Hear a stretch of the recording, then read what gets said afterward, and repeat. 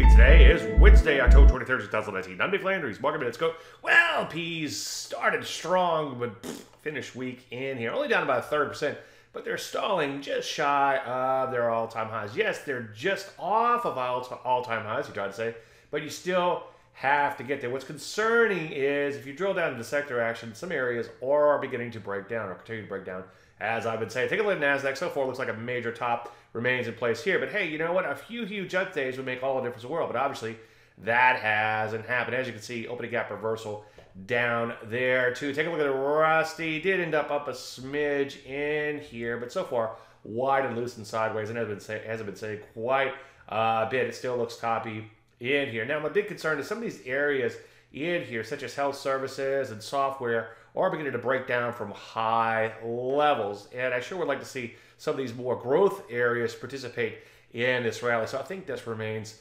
concerning. So what do? Well, continue to look to fire off a short or two, but obviously wait for entries and on your stops just in case. Any questions, as usual, David at Landry.com. I'm Dave Landry. You start market.